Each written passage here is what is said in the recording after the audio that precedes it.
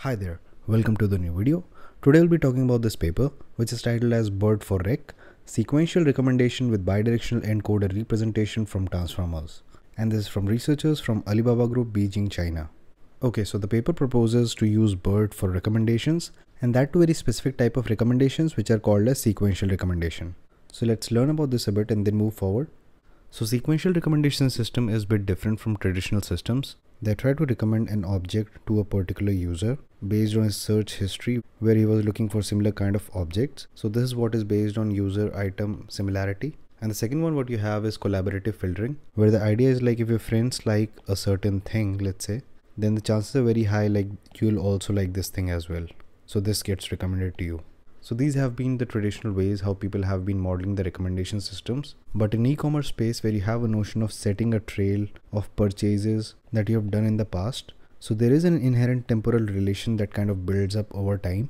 And this also plays a great role in terms of determining what should be the next thing that the system should recommend to the user. So such kind of analysis is kind of missing in the traditional systems, and which is very much peculiar to what we call as sequential recommendation. Okay, so let's take an example. Let me just erase it out. So let's say this is you. Over the long weekend you plan to kind of visit a certain place and explore that. So the first thing that you do is kind of book the flight tickets.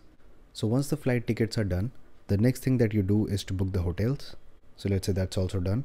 After this you probably rent a car to kind of explore that place. What should come next over here? So let's say if this was the history that you have created over time, then what should be the next thing that the system should recommend or somebody should recommend for you to do? So one of the recommendations could be for you to go to the fuel station to get your car all pumped up. And the second recommendation could be all the tourist places that you could possibly explore. So if you notice over here, what's happening is, since you have made some particular type of decisions in the past, the future ones are kind of dependent on those. So there is a temporal nature that's being followed.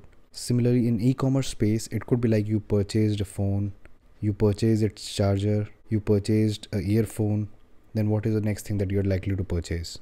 Probably a phone cover or something. So that again is kind of derived from the earlier purchases that you have made. So I think you must have already gotten the idea to what sequential recommendation is. Now in these places, your traditional recommendation systems would not work, because let's say if you have already purchased a flight ticket, then it will still keep recommending you the flight tickets as you go forward. So which is unlikely because you have already made the bookings. So why would you want to do that again? So that is where you get the hint, okay, I need to model everything in sequence because this thing has already been done. So what should be the probable next action that the user might take, instead of recommending him again the same thing which he has already done. Okay, so with that background, let's move forward and read the abstract.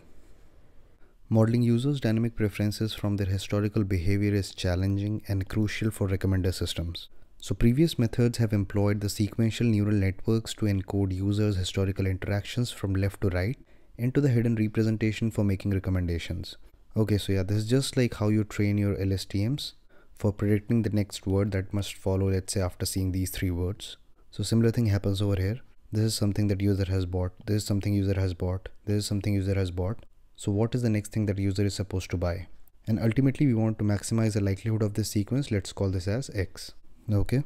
So authors say like these models have their own limitations because these are unidirectional in nature.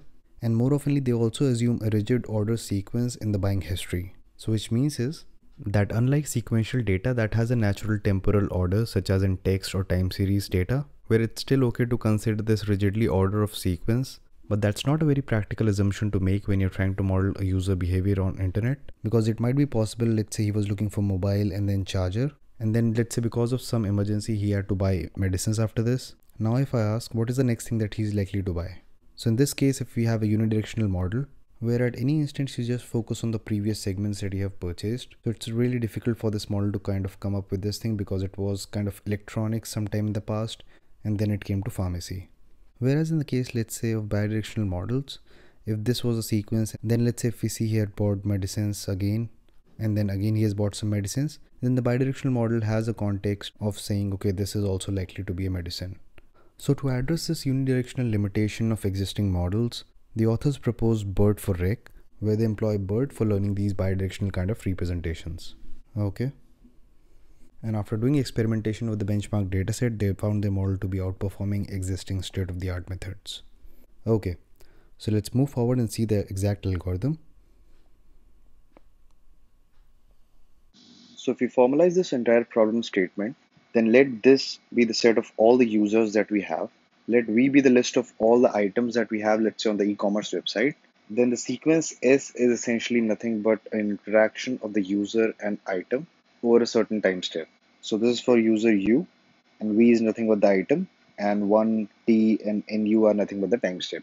Like these many items you have interacted as of now. Now, considering that we have this given history, now the idea of sequential recommendation is to aim to predict the next item that the user is likely to kind of interact with. So this entire thing can be modeled as this.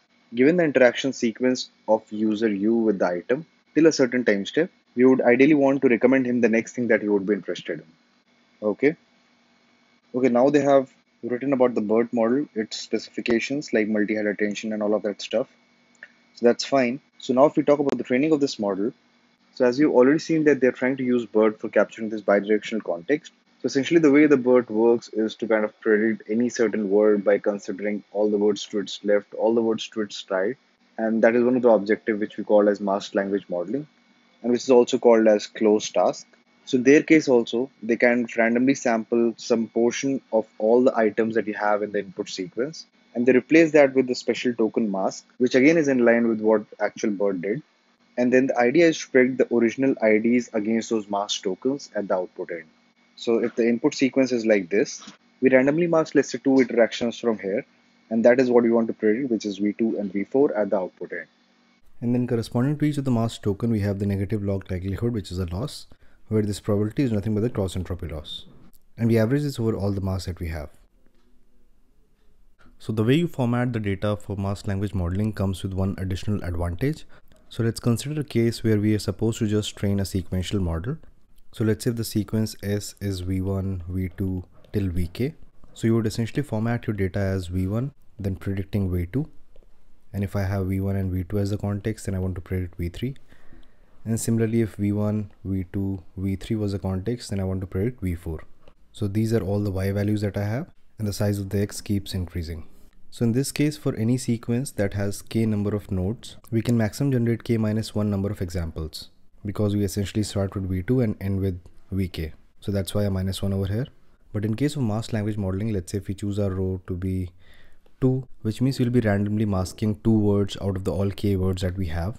So the number of examples that you can generate in this case would be kc2, because here we are interested in choosing any 2 interactions out of all the k interactions that we have. So that way we have like a lot of examples that we generate out of one single sequence.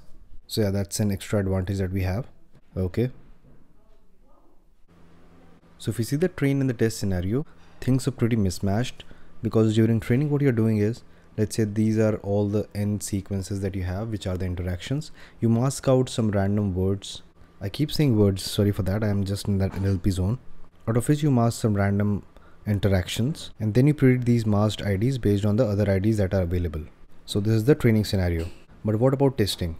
Ideally we would want, let's say if this is the sequence that we have, then we would like to know what is the next thing that user is likely to purchase based on this history if we have seen this. So the testing scenario looks like an auto-regressive, because you're just allowed to see interactions in one directions, unlike the training part where the model had the possibility of looking to its left and right.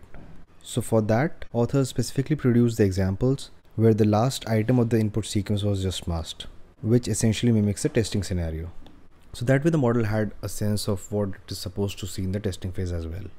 So yeah, this is the entire paper, I guess. Then they have the datasets and evaluations. Cool.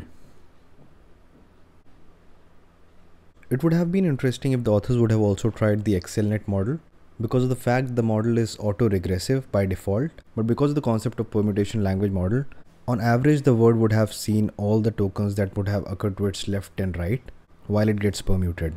Because of the way the AccelNet is designed, this looks like an exact use case for the sequential recommendation, because here also we are trying to make sequential prediction which are auto-regressive with a little mismatch during the training, which is bidirectional. Rather in AccelNet, you would always have your training as well as testing, which is in auto-regressive form, and the learning from the bidirectional context comes from the permutation logic. So that would be a pretty interesting experiment to do. Okay, so having said that, if you like such content, make sure to hit that like button and subscribe to the channel. Also share it across with your friends to whosoever is interested in such content. I'll meet you in the next one.